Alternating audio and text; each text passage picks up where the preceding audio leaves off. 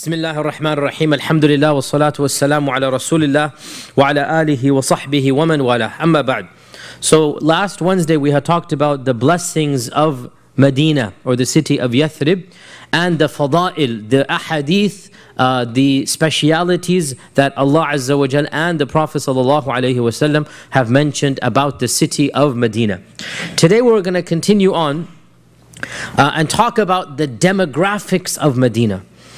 Who lived there, and can we have any population estimate? The demographics of Medina. We all know that there were two major ethnic groups living in Medina: the Jewish tribes and the Arab tribes. So the first question we need to ask ourselves, where did these Jews come from? What are they doing in the middle of the Arabian Peninsula? And then the second question, which Arabs are these? How are they related to the other Arabs? And what is the relationship between the Yahud and the Arabs in Yathrib, in Medina? Realize, before we even begin, that this issue is a very politicized, very polemical one. It causes a lot of debate. And that is because the accusation that non-Muslims give of our religion, amongst many other accusations, one of them is that it is anti-Semitic. And anti-Semitic means that the accusation is the religion is racist against the Jewish people. And that the Prophet ﷺ had certain inclinations to disregard the Jewish people, or to treat them in a negative manner. This is the accusation, right? And the way that the three Jewish tribes were treated, the Banu Qurayza, the Banu Qaynuqa', the Banu Nadir, the way that these three Jewish tribes were treated one after the other, this is their basis for this accusation. Okay, so this is a very sensitive topic, and it is one that if you ever give da'wah to non-Muslims, eventually this comes up. Number of things: the process of marrying multiple women, the age of Aisha, and then one of the most important things, how he dealt with the Yahudi tribes. Right? So when we talk about it in this context, especially in North America, we need to understand clearly what happened without being apologetic. By now all of you know me, that inshallah, you have no doubt, inshallah, I'm not an apologetic. I'm not an apologist. What is an apologist? Somebody who wishes to water down Islam and make it compatible or palatable to all the enemies of Islam. I don't care what people criticize Islam. If it is true, we will have to defend it and we have to believe it. And if it's not true, then we tell them it's not true. Right? So if they say that you guys do XYZ, XYZ is what we do, we say yes, we do this. Whether you like it or not, this is our religion. Right? And if they lie about us, then we say no, this is not true. And if it is true, then we also have to explain. So did the Prophet have multiple wives? Yes, he did. Then we need to explain the rationale. There's wisdom behind it. And in explaining this, we are not watering Islam down. We're simply defending, and we're simply explaining that people should not be critical. So this is one of those topics. I'm just talking about it for the first time, but do realize that throughout the next few weeks and the next few years, because the Madani Seerah is 3 times the Makki Seerah, inshallah, if Allah gives us life, we'll continue this. I will have to go into a lot of detail into these Jewish relationships, because it is important for American Muslims to be aware of the details of what happened, some of which sound politically very incorrect and some of which have no problems with. Our basis is not political correctness. Our basis is, did the Prophet do it? If he did, what is the wisdom? That's what our methodology is going to be. So before we even go on this tangent, today we need to discuss a very important question that will contextualize the rest of this dimension, and that is, where did these Jews come from? And what are our sources for the stories about the Prophet and the Jews? Now realize, one of the biggest problems that we face is that non-Islamic sources have no mention of these Jewish people at all. So the only reference we have to these tribes is from within the Islamic tradition. As of yet, we have not discovered any history, any chronicle that mentions the tribes in Medina. Now, there are references to Jews in Arabia, in other sources. But from the Islamic sources, we get all of the details. Now, this is considered problematic by non-Muslims. For us, it doesn't really matter that much. By non-Muslims, it's considered problematic. Why? Because they say these sources are biased. They all have an agenda. And what is the agenda? To defend the Prophet ﷺ no matter at what cost. Because they're all Muslims, so they're not going to be fair and balanced. That's only one network is fair and balanced, right? Otherwise, the Muslims can never be fair and balanced, right? Because, according to them, they will have this bias to defend the Prophet ﷺ, so we'll never know the full story. Anybody who opposes the Prophet ﷺ, according to them, will be painted in a negative light. And can you believe there are articles that I have read myself that defend Abdullah ibn Ubay ibn Salul as being a noble man, as being a leader. Why? Because, again, the point is, anybody who opposes the Prophet ﷺ is painted negatively, he must have been a good person. So they flip the entire narrative around. And they make the leader of the munafiqeen the real true gentleman and nobleman of Medina. And the same applies to the other stories as well. So we need to be very cautious and careful about how we're going to interpret the sources. So we begin by saying there are a number of theories about where these Jewish tribes came from. Some of these theories were simply said by the early scholars, and some are propounded by later scholars.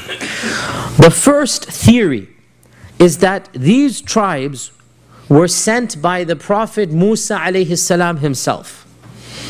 That the Prophet Musa alayhi salam sent a small group to the land of Hijaz. Why? Because he knew that the Prophet Muhammad would come from that land, and so he wanted a group of his followers to believe in him and welcome him. This is a theory that one finds in early Islamic sources, and Allah Azza wa Jalla knows best. It does seem a bit strange, to be honest, and it doesn't seem very sound. Yani, why would Musa alayhi salam send some of his followers when he is the prophet of that time and the people should remain with him? And he knows that there's going to be another prophet, Isa, between him and the Prophet ﷺ. And Allahu Alam, but he probably knew that the other prophet would come after a long time. And that's over 3,000 years. Allahu Alam. But this is one theory that some Muslims have. Another theory, which seems more reasonable, and this actually might have some references in non-Islamic sources, as we'll mention. Another theory is that the Jews of Medina settled in Medina after they were expelled from Jerusalem. Now, let's pause here. And everyone should know that once upon a time, Sulaiman alayhi salam, when Sulaiman was the king and Sulaiman was the prophet, all the Yahud, of course, were in Jerusalem. Obviously, that is very true. We don't deny this. It's obvious. They were there. And Sulaiman alayhi salam had built the big temple, the Haykal. He had built the big temple of Sulaiman.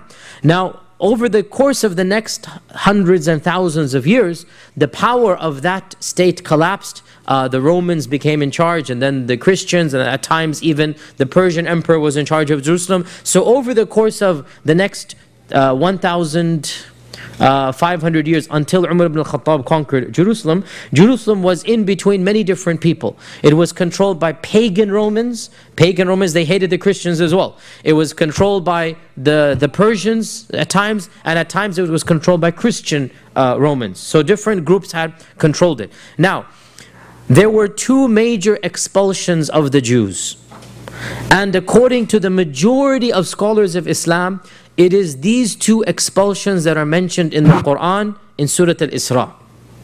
If you read the first page of Surah Al-Isra, Allah subhanahu wa ta'ala mentions two expulsions and two punishments sent upon them. Right? The majority of Quranic scholars consider these two to have been the ancient two of the past. And I should just add as a footnote, some modern scholars of the Quran, and I haven't really studied and I don't have an opinion myself, some modern scholars say that this reference in Surah Al-Isra is to a future event and not a past one. And if you understand Surah Al-Isra, this changes the whole dynamics of what the surah is talking about, right? And that is a tangent that is not relevant to this class. But there's a new group of scholars that is saying Surah Al-Isra is not history, it is prophecy. Surah Al-Isra is not the past, it is the future. And that changes the entire dynamics if you understand the surah and what is being mentioned. But that is one theory. The majority of scholars in our history have always understood Surah Al-Isra as being history, i.e. the two expulsions. What are these two expulsions?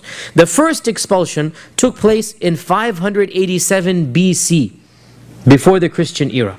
587 BC. And this was when Nebuchadnezzar, who was an evil tyrant rule, Bukhtanasar in Arabic, Nebuchadnezzar surrounded Jerusalem, and for the first time in the history of the Jewish empire, destroyed the Haykal of Sulaiman, the original Haykal, the actual temple that Sulaiman had built.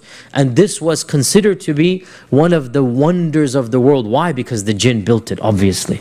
It was a structure the likes of which man had never seen.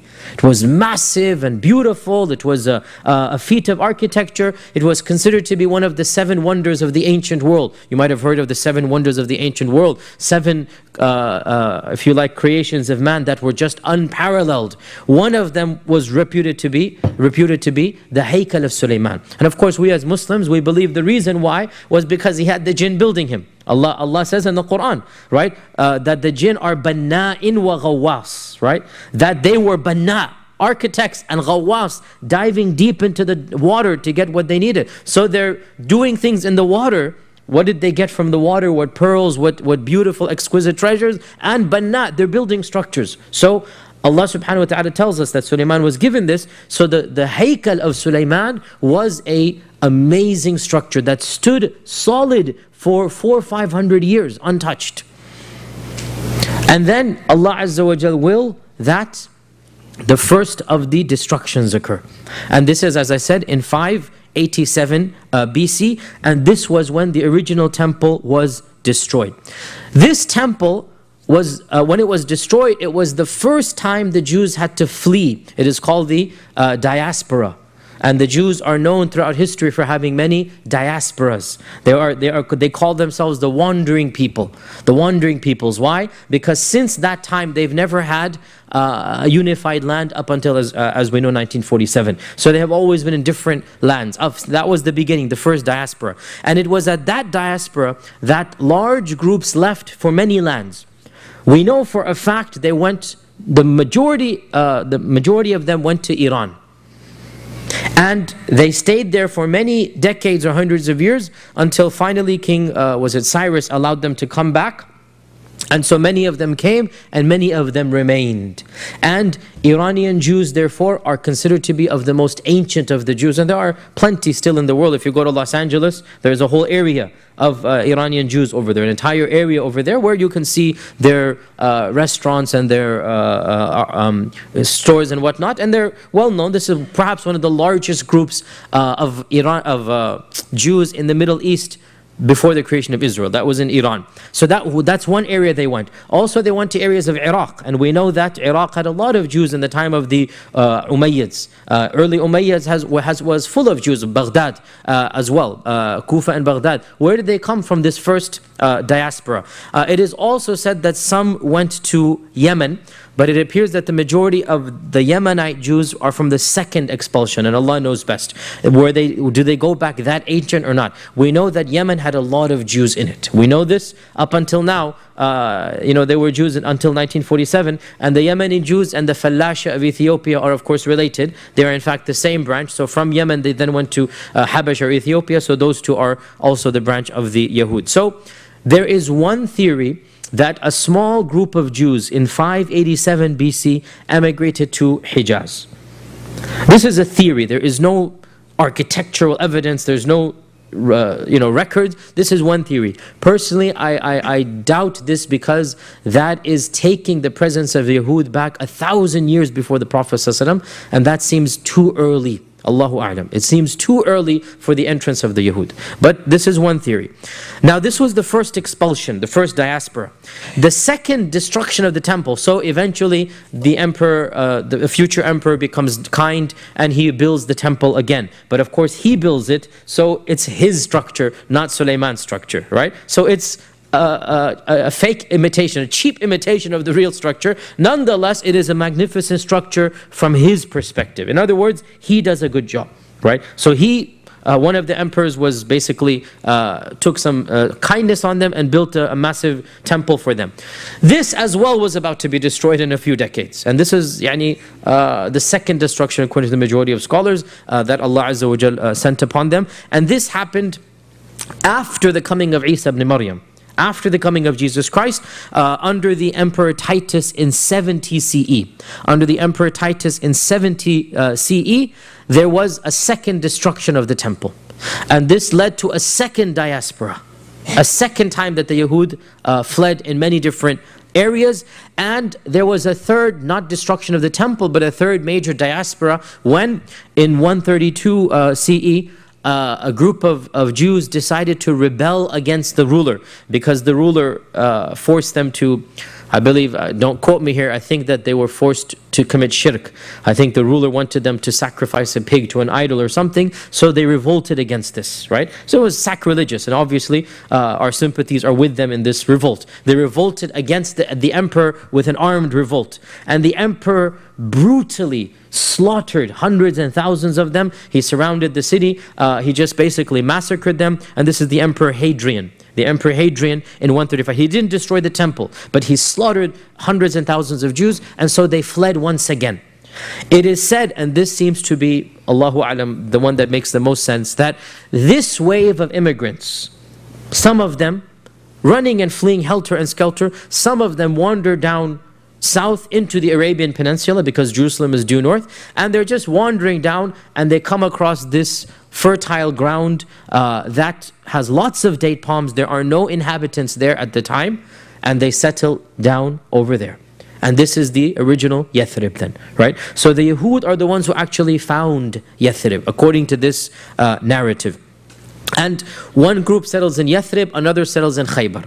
And Yathrib and Khaybar are relatively close to each other, okay? One group settles in Yathrib, another Khaybar, and it is also said another group continues down, and the largest of them continues down until they reach Yemen, right? And the Yemeni Jews were the largest quantity of Jews in the Arabian Peninsula, right? In fact, when the Prophet ﷺ sent Mu'adh ibn Jabal to Yemen, what did he tell Mu'adh? He said, you are going to go to a land that is Jews and Christians. Ahli Kitab, right? And that is because in Yemen, there was a Christian Himyarite kingdom, and they were Christians because Abraha had conquered parts of Yemen and he had installed a governor there. A lot of people converted to Eastern Orthodox Christianity. And the Jews were there from this expulsion. So Yemen was a land where there were a lot of Christians and Jews. Only Yemen, the only land in Arabia that had Christians and Jews. Yathrib, as we said, one theory, these people who worked their way down to Yemen, one group of them settled in Yathrib and then the rest continued down, right? This is one theory. Yet another theory is the exact opposite. And that is, well, not the exact opposite, modified. And that is that the people of Yathrib are actually, the Jews of Yathrib are actually from the Jews of Medina. So the first theory has it that the people from Jerusalem are wandering down, and small pockets remain in Yathrib, and the bulk goes to Yemen, right? The other theory has it the other way, and that is that from Yemen, small pockets emigrated, and they worked their way up, and so some of them ended up in Yathrib. Now in either case, and this is an interesting point, it establishes some type of relationship between Yemen and the Yahud. Correct? Either case. Because the first batch, the first theory, they would have eventually found out that their relatives migrated to Yemen. Correct? And the second theory, they are the descendants of the Yemeni Jews. Correct? So both of these theories link them to Yemen, and in my humble opinion, this makes complete sense as we're going to come to now. This makes complete sense and it fits in perfectly as we're going to come to now. A tangent here, some modern researchers looking at the reports of the Jews in Medina and seeing what they had of institutions and trying to find phrases that are found in Arabic that the Jews used, right? This is a very meticulous research. You're trying to reconstruct who these Jews were. So some researchers have a theory that the Jews of Medina were not from the sects of mainstream Judaism. They were from a very ancient sect called the Karaites. K-A-R-A-I-T-E. Karaites. Pause here. You should be aware that Judaism has many sects, as we all know. We in America are only used to 3 of them. The Conservative, the Reform, and Orthodox. The Hasidics are a branch of the Orthodox. The Conservative, the Reform, and the Orthodox. These three sects are completely modern. They go back 100 years in America. Has nothing to do with classical Judaism. So we can ignore all of this for classical Judaism.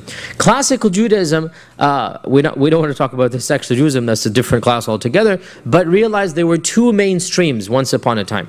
Two main streams. The first of them was called Rabbinic Judaism. And all of the Jewish groups in our times go back to Rabbinic Judaism.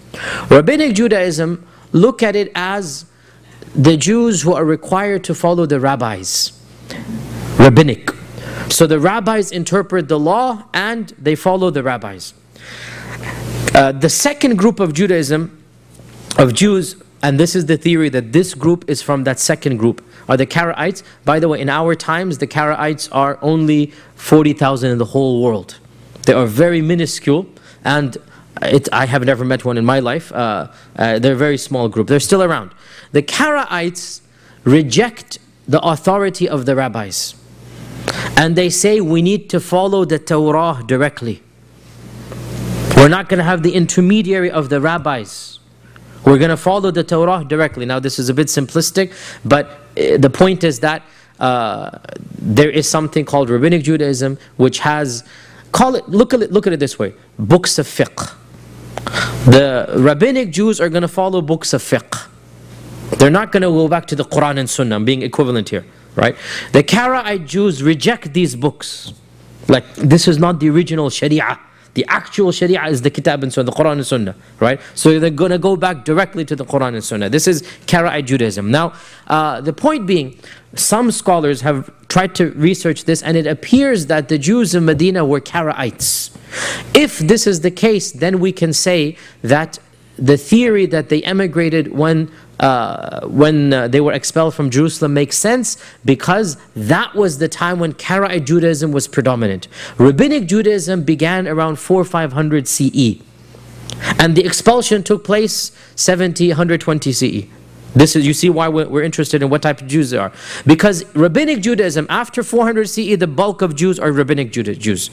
So these Jews have nothing to do with Rabbinic Judaism.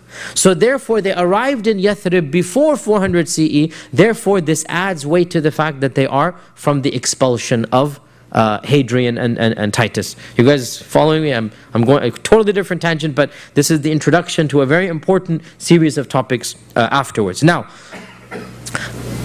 Allahu A'lam, I also have an opinion, and may Allah Azza wa Jal forgive me for daring to have an opinion, but at the same time, with all humbleness and modesty, very few people try to study the Seerah also looking at other sources, like Western sources, Roman sources, Greek sources, other sources that we can find things about. And this is unfortunately one of the problems, that very few people are doing it in this manner. You either have people who are not Muslim, who reject the Quran and Sunnah and rely completely on these sources, and then you have Muslims who are not even aware of the other sources and they completely rely on this. We have a lot of information from other sources and we're trying to piece together a picture. Allahu A'lam, I have a little bit of a theory in this regard, take it or leave it. And that is that the question is very interesting. There were three famous Jewish tribes of Medina. You should memorize these names. We're going to keep coming up over and over again. The Banu Qaynuqa', the Banu Nadir, and the Banu Qurayza. Okay? Banu Qaynuqa', Banu Nadir, Banu Qurayza. Okay? Question. Jews do not divide themselves into these types of tribes. Jews don't have tribes. This is an Arab phenomenon. Jews do not have tribes. They were considered, now if somebody says the 12 tribes of Israel, that was ancient. This is now long gone. Even in the time of the expulsions, there weren't these tribes anymore. That was ancient. In the time of Dawood, in the time of Musa and Harun, yes, they had the 12 tribes of Bani Israel, right? But this, they just merged together. They did not continue that tradition, and they became one nation, one ethnic group, right? So the question arises, how did these Jews of Yathrib get divided up into three tribes when, if the story is correct, they're all coming from one area and settling in Yathrib? It doesn't make sense for them to be three separate tribes, and these three tribes were having battles with each other in the wars of Bu'ath. In other words, there's a civil war taking place between the Arabs and between the Jews. In this civil war, the Aus is on one side, the Khazraj is on the other. And the Jewish tribes themselves are divided and fighting each other. You see the problem here, right? If there were one unit, one group of people, how come they're divided into tribes and how come there's a civil war? You understand the question here, right? So the theory that I have, and Allah subhanahu wa ta'ala knows best, is that there's an element of truth in more than one of these stories. And these three tribes represent three different emigrations of the Yahud to Yathrib. Three different time zones. And therefore, when each new group arrives, they're not considered part of the old one because this is now completely broken away. Right? And so, this is one theory, and again, I don't know anybody who has suggested this, but there is very little discussion in the Islamic sources of the origin of these tribes anyway. If you look at Ibn Ishaq, no mention at all where these Jews come from. Look at Ibn... So this is not something that people are thinking about, where all of these people come from. Nonetheless, this is one theory, and Allah knows best, and we're never going to know unless we find external information, but it does make sense that there must be some reason why these three tribes were separate from one another. That's the theory I have. Now, this is the first group of people, the Yahud. The second group of people are the Arabs. The Arabs were themselves two tribes. Now, alhamdulillah, we know the Arab tribes. The Arab tribes, their lineage is mapped out. And by the way, some modern groups of scholars, they actually even denied that there were real Jews in Medina. Some modern non-Muslim scholars, they denied this. Why? Many reasons, but perhaps some of them felt embarrassed that this happened to the Jews, so they said these weren't real Jews. Who were they? They were Arab converts to Judaism. They weren't, you know, in the Jewish religion, you have to be ethnically, your mother has to be a Jew, right, for you to be considered a Jew. So if you're a convert, then most Orthodox groups of Judaism don't consider you, in fact all of them, don't consider you really to be a Jew. So there is a theory that these Jewish tribes were not actually Jewish, that they were Arab converts to Judaism. This is a ridiculous theory for one simple reason. If they were Arab converts, we would know their lineage. We would know where they're coming from. The Arabs, whatever they did, they preserved their lineage. And these three tribes appear out of nowhere. There is no connection with Adnan and Qahtan at all. So when there's no connection, we have connections with every single Arab tribe to Adnan or Qahtan. Remember we talked way back about the two main founders of the Arabs, right? Adnan and Qahtan. We have every single tribe you can think of, the Kinda, the Kinana, the Thaqif, the Quraysh. We can trace it all the way back. As for the Qaynu, even the names, by the way, Qaynuqa and Qurayza, these are not names that are familiar to the Arabs. They're Jewishized Arab names. So the theory that they are converts holds no weight because there's no lineage. And all Arabs have a lineage to these two. Now, the original settlers, therefore, in this land were Yahud. Where did the Arabs come from and who are the Arabs? The Aus and the Khazraj. The Aus and the Khazraj, we know much more about them because they're Arabs. So when we're talking about Arabs, we can map out the lineage. The Aus and the Khazraj, they are descendants of Qahtan. Qahtan, Adnan is the Prophet's ancestor. Right? Remember, go all the way back. There were two major founders of what we now call Arabs, Adnan and Qahtan. Right? And generally speaking, Qahtan was more southern and Adnan was more central, generally speaking. And Ismail's descendants mixed with Adnan and his descendants.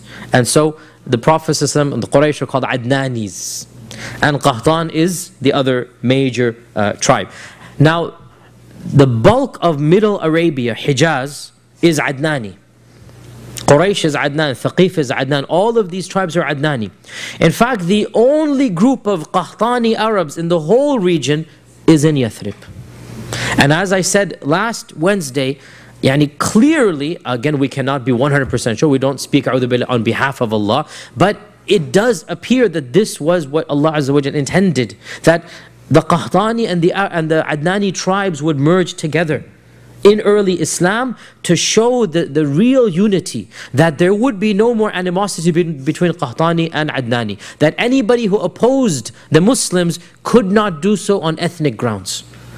And this was the precursor to unite all of the Arabs, right? Out of all of the tribes, the Prophet ﷺ is Adnani and he settles in Qahtani, and the two come together under the banner of Islam. It seems more than just a coincidence is the point. It seems Allah subhanahu wa ta'ala intended this. So where did these Qahtani come from? What are they doing here if they live in Yemen?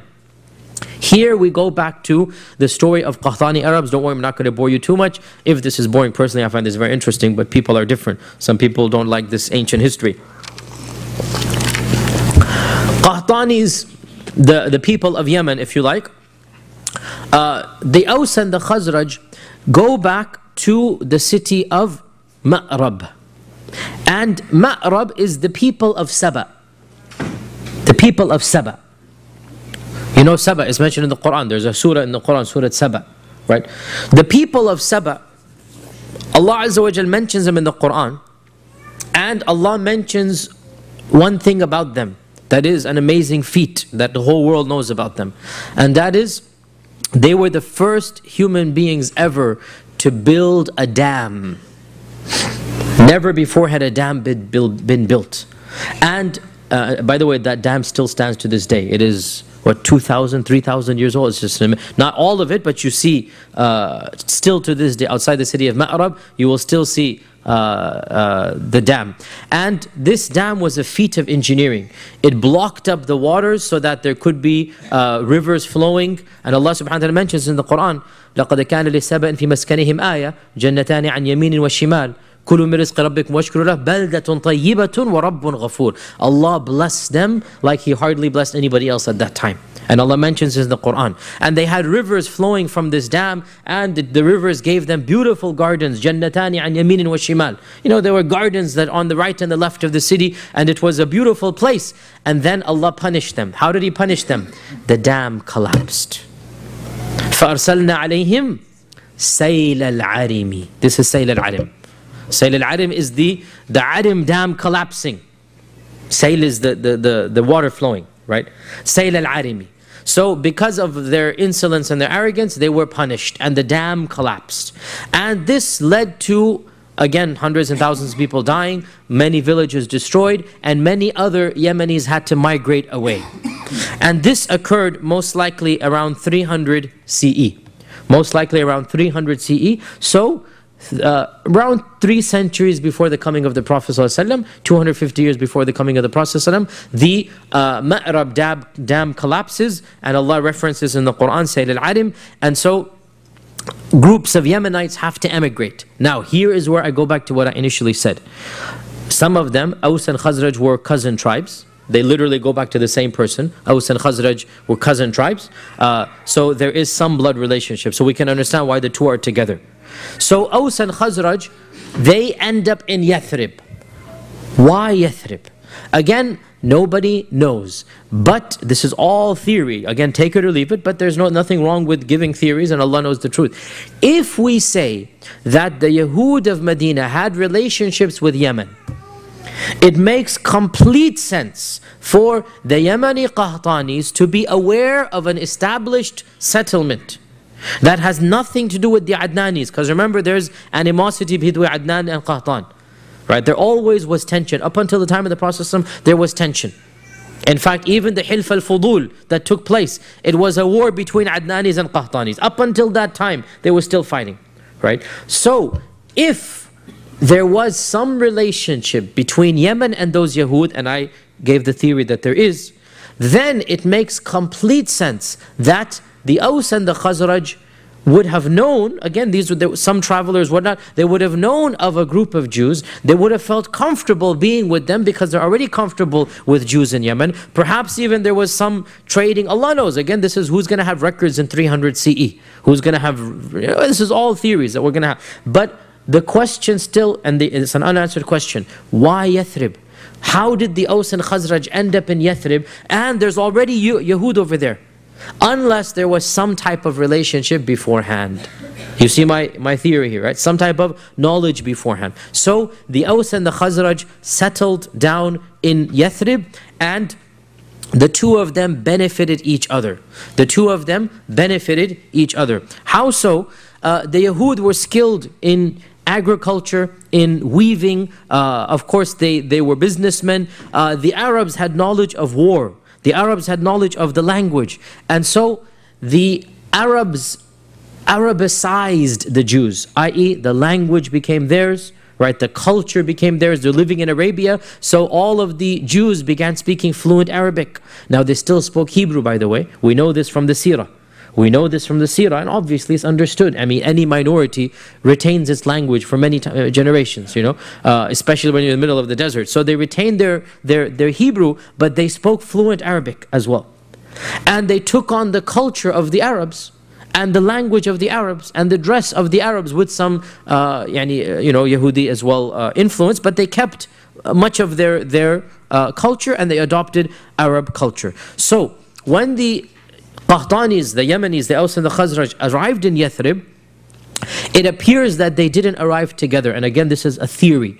Nobody was an eyewitness writing chronicles of 300 CE, i.e. 200 before the Hijrah. Right, 250 before the Hijrah. Who's going to be recording this?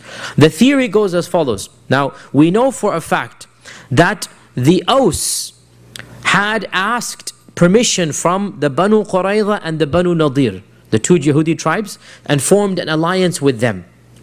And the Khazraj had taken permission from the Banu Qaynuqa. So the question once again arises, how come these two these two Arab tribes have different Jewish alliances?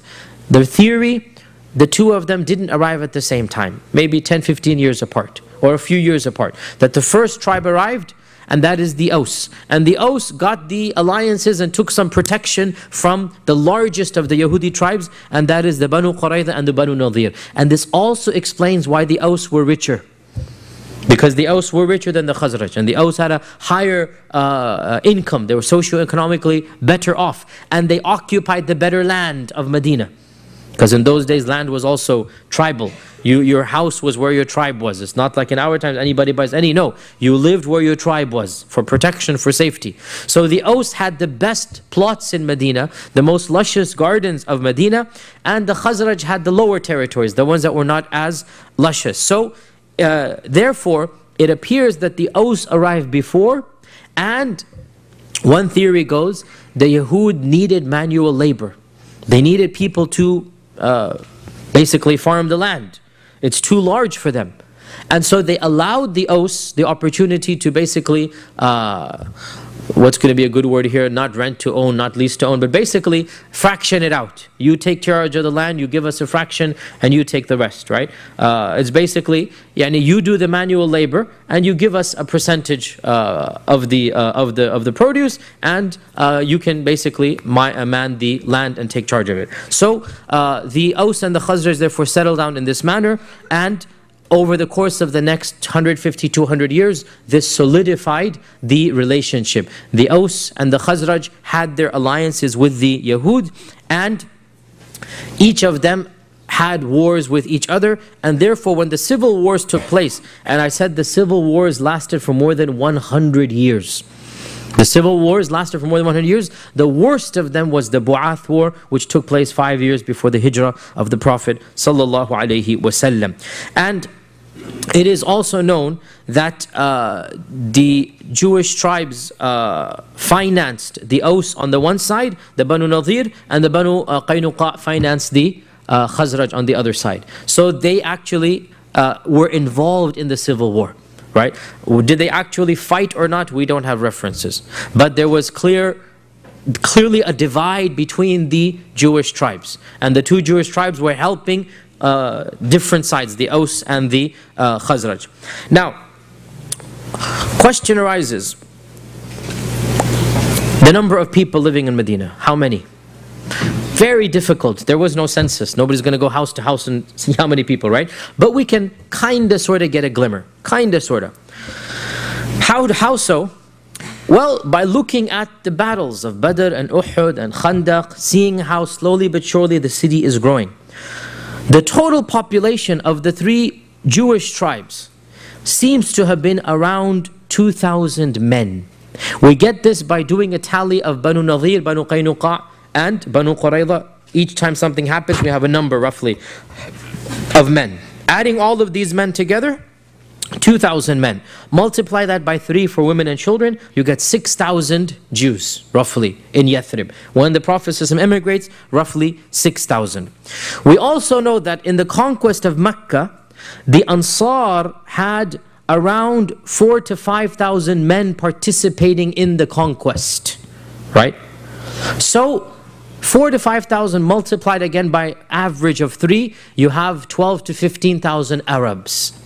So quantity-wise, the Arabs seem to be double the Jews.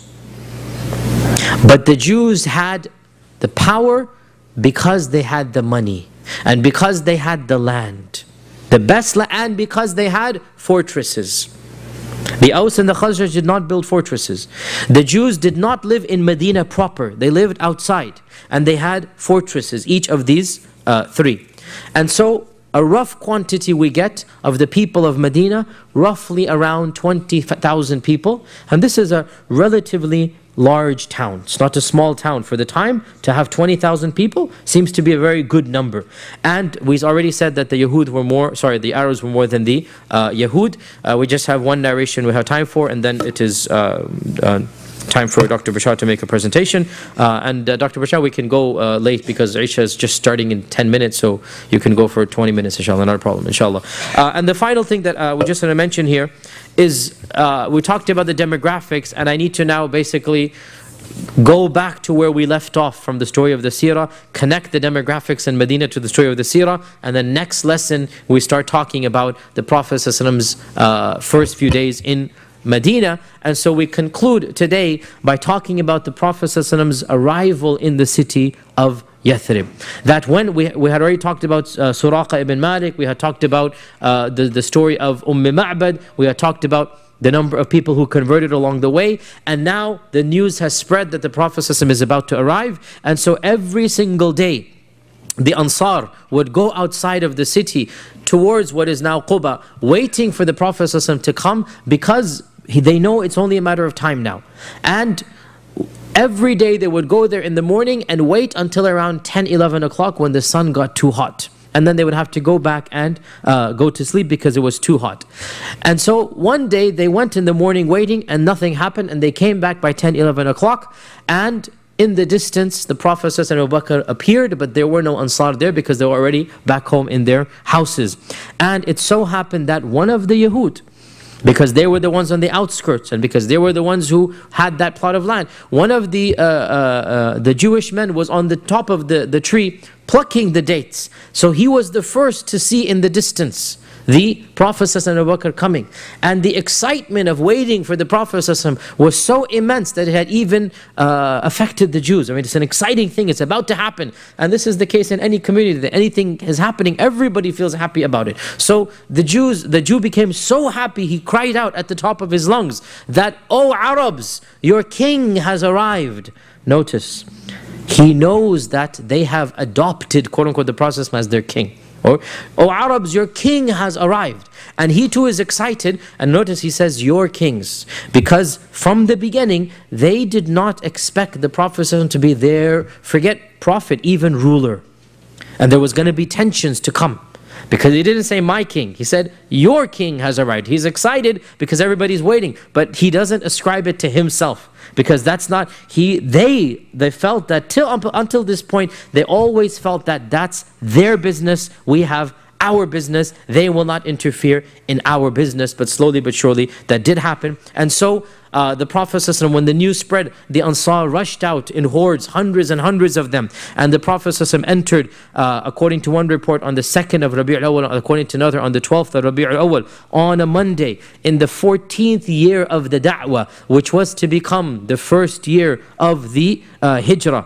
And Al-Bara ibn Azim narrates in Sahih Muslim that I saw the Ansar all dressed up, coming out. In other words, as soon as they heard the Prophet, they actually dressed up in good clothes to come and to greet him. And over 500 men came outside, all of them armed, meaning as a welcoming committee, armed and dressed, and they accompanied the Prophet ﷺ. The women climbed up onto the houses, the children are thronging around to see, and the Prophet ﷺ is surrounded by literally hundreds, if not thousands of people, all of whom believe in him, all of whom are happy that he is coming. And for the first time, we get a glimmer of hope.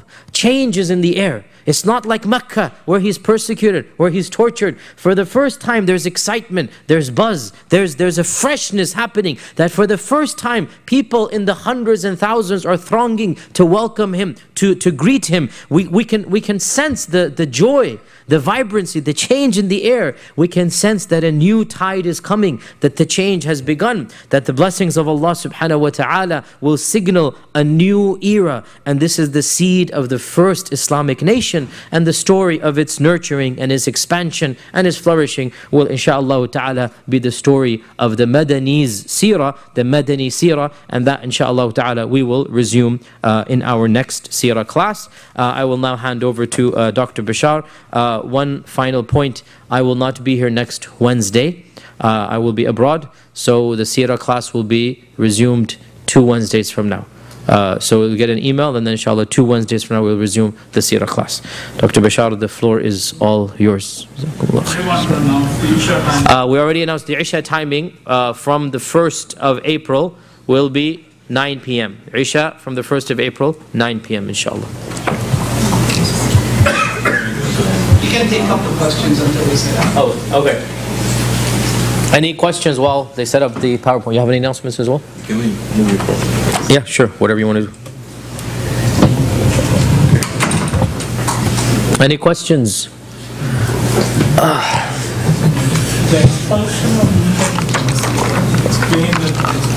All of this will come. I don't want to be hasty. Banu Nadir, Banu Qaynuqa', Banu Qurayza, each one of them has a long story. And we need to be very careful and cautious. We need to explain the details and rationale. So when the time comes, yes. So there's no clear indication that the Jews were looking for the next Messiah. No, the Quran itself references they're waiting for the next prophet. I mean, in Medina. Yes, the Quran references this, but they expected that prophet to be one of their own. They didn't expect him to be someone else. The Quran references this in Surah Al-Baqarah. وَكَانُوا مِن قَبْلُ يَسْتَفْتِحُونَ عَلَى الَّذِينَ كَفَرُوا. I think it's verse 130, 140 something. It's in that area. That Allah says they were expecting a victory over the Aus and the Khazraj. And the Aus and the Khazraj say that whenever we had a war, right, the Yahud would tell us that it's only a matter of time before our prophet comes and will massacre you. So they're waiting for a prophet. According to our legends and sources, they are waiting for a prophet. Does it answer your question? I mean, in Medina itself. Yes, in Medina. They're waiting for a prophet in Medina. Yes. Yes.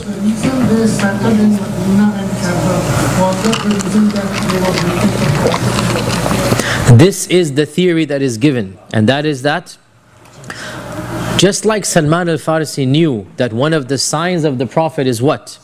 That he's going to come in a land of dates, right? So this knowledge was known. We know this for a fact, it was known. Why shouldn't these Yahud have it as well?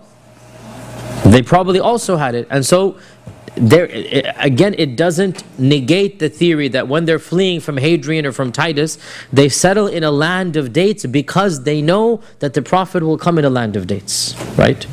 Inshallah. Yes? What was the relationship between Bibar in Medina and Bibar in Makkah? One of the specialities of the people of Medina is that they had never been conquered by any tribe, even though 2-3 times this was attempted. But they had never been conquered by any tribe. So there was a relationship of izzah. People would come, trade, and leave. There was never a conquering. So the Aus and Khazraj were independent in spirit. Okay? Jazakumullah khair. We will continue inshallah next, not next Wednesday, 2 Wednesdays from now inshallah.